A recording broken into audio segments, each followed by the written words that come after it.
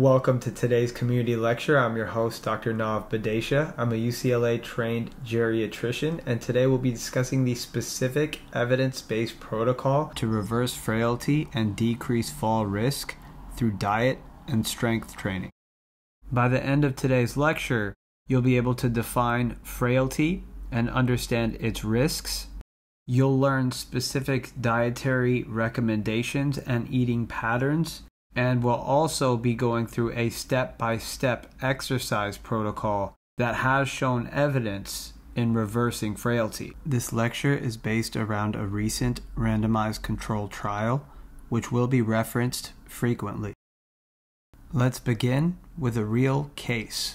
In this animation, I want to introduce you to Phyllis. She is a 78-year-old community-dwelling female who is ambulatory without an assisted device at baseline. Today, she's doing well. She lives in Los Angeles in a single-story home and has a son and 2 grandchildren who live nearby. Her primary care doctor sees her about twice a year and helps her manage her diabetes and heart failure. As Phyllis ages, her son and family are unable to see her as often. She occasionally forgets to take her medications and has decreased her mobility since she stopped playing with her grandchildren. She then has a fall and becomes frailer, eventually becoming mostly non-ambulatory. By the time she's 84 years old, she's going in and out of the hospital.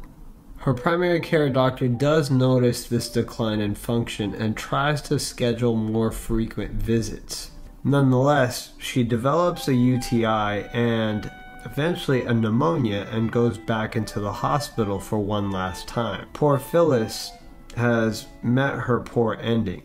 No one is really happy with this outcome for Phyllis. Her son is upset and doesn't really understand how things declined so rapidly. Could there have been a primary care intervention that may have reduced or potentially reversed her frailty, or at least to have improved her quality of life in these later stages?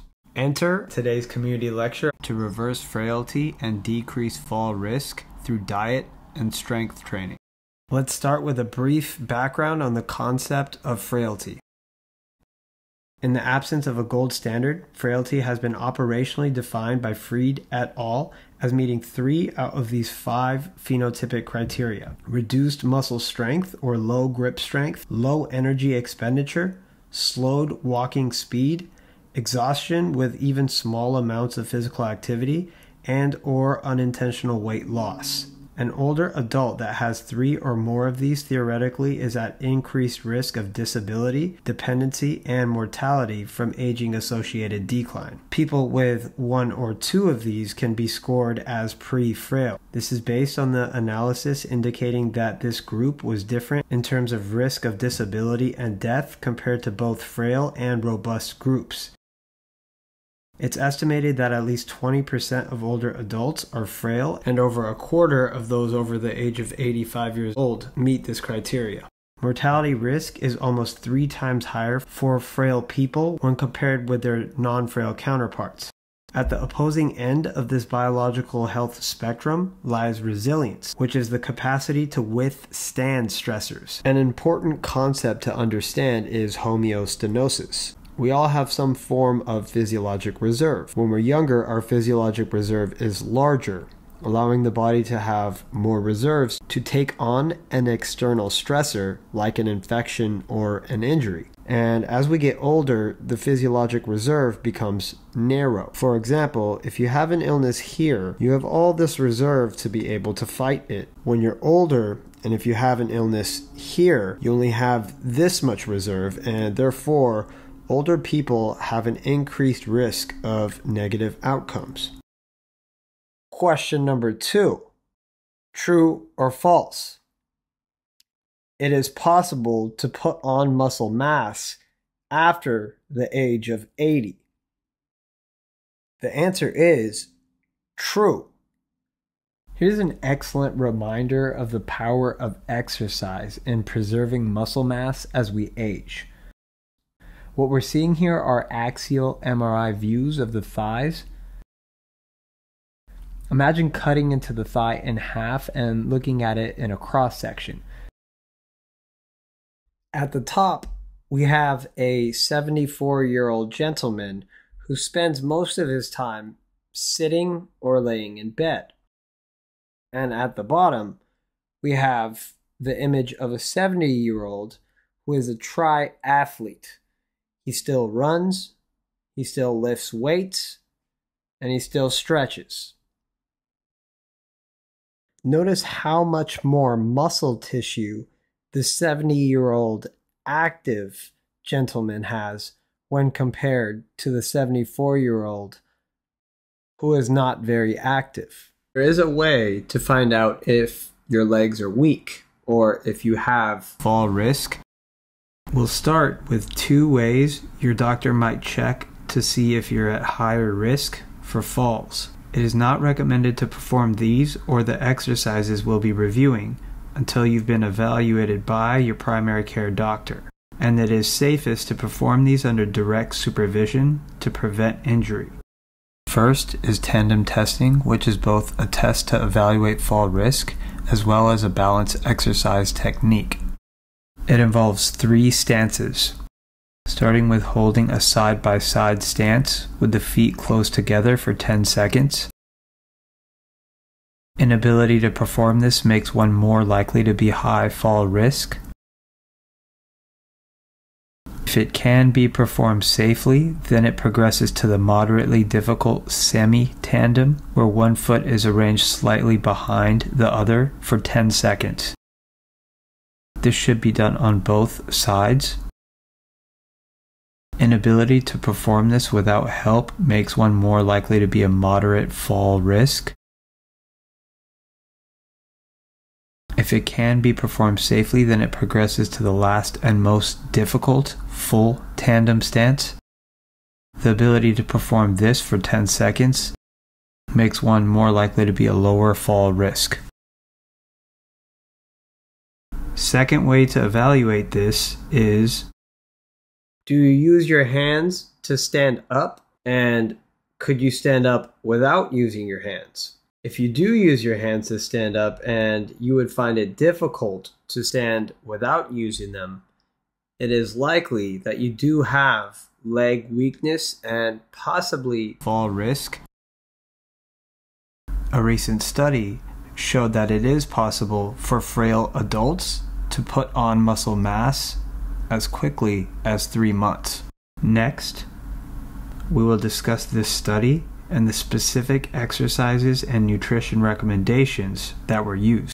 The intervention group received a 3-month home-based exercise program focused on strength training, along with dietary protein guidance, targeting 1.2 grams per kilogram per day. The effectiveness of the intervention was assessed using the Share Frailty instrument. This tool measures frailty using one objective measure, which is grip strength, measured using a constant dynamometer, and asks for self-reported questions regarding fatigue, loss of appetite, functional difficulties, and physical activity.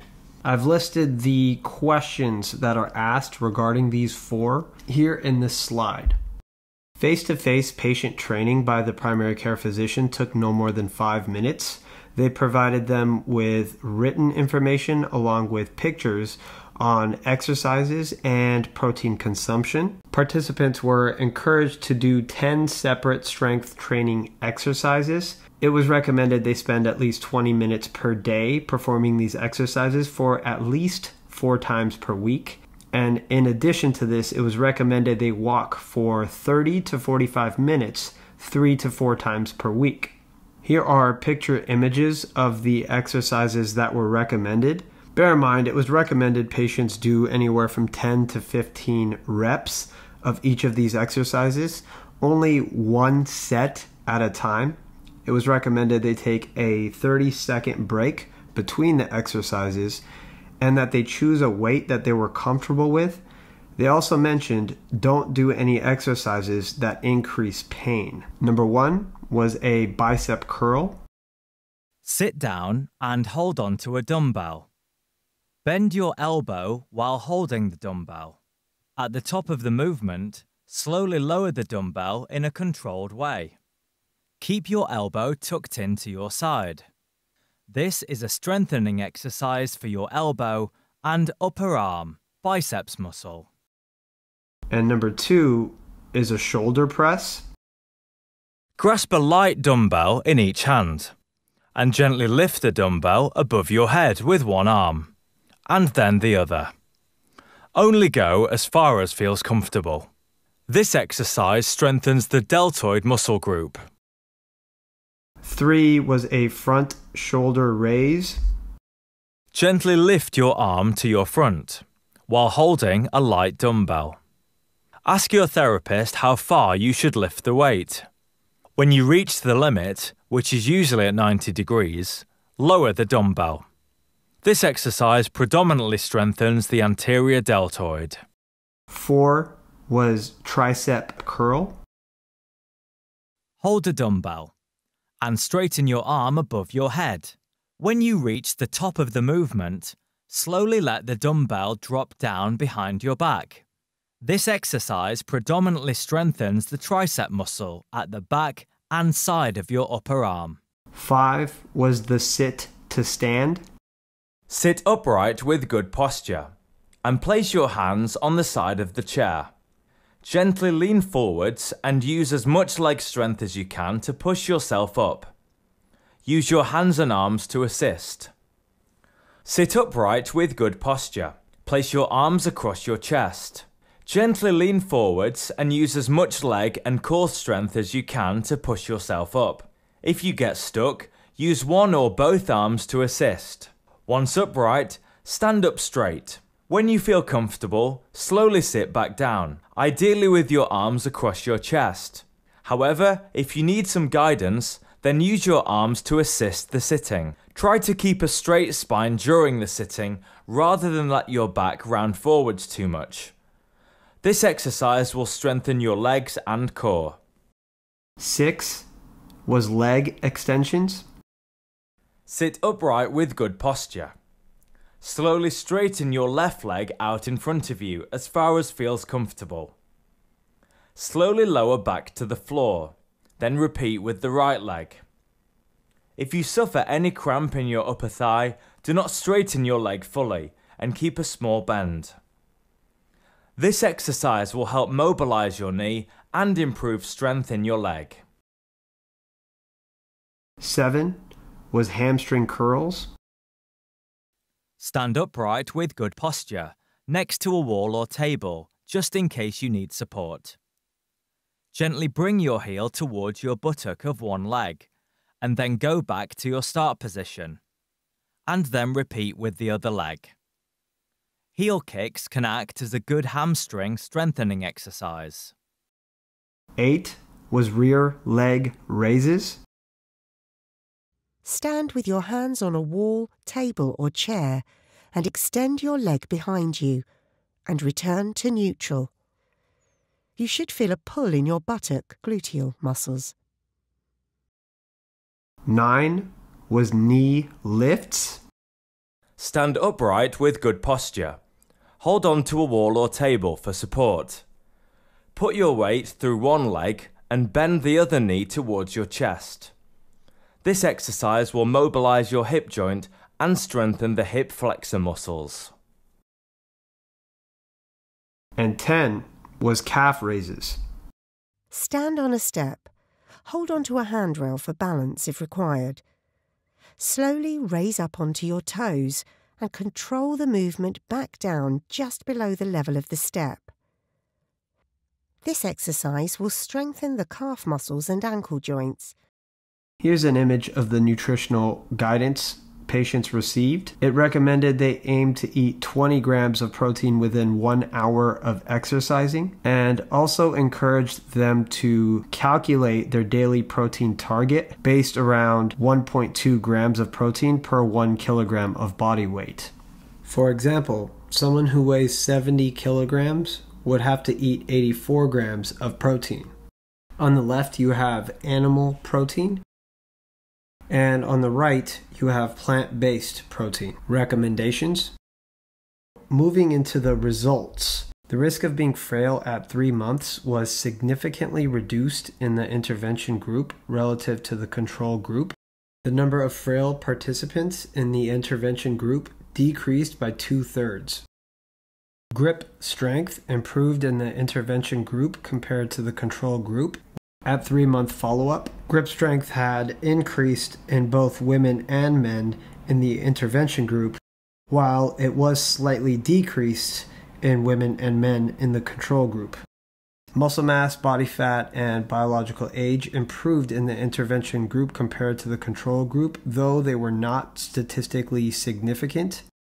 The exercise program is very similar to the American College of Sports Medicine and CDC's recommendations when it comes to muscle strength training and aerobic exercise in older adults. As a matter of fact, the exercise program in the study actually recommends twice as much strength training of all the major muscle groups compared to the ACSM and CDC recommendations. In my opinion, this could strengthen the likelihood that an exercise program like this would be beneficial. In conclusion, I hope that today's lecture can serve as an important reminder that it's never too late to start exercising and improving.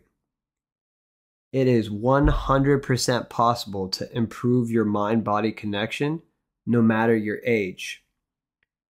Incorporating healthy habits in our routine can seem like a daunting task at times, but even starting with one small change can shift momentum in the right direction. My hope is that patients like Phyllis would have an improved quality of life in the final chapter of life with these type of non-pharmacologic interventions. With that said, I want to use the remainder of our time today to answer your questions, hear your comments and concerns, as well as welcome each of you to share your story and tell me a little bit about yourselves.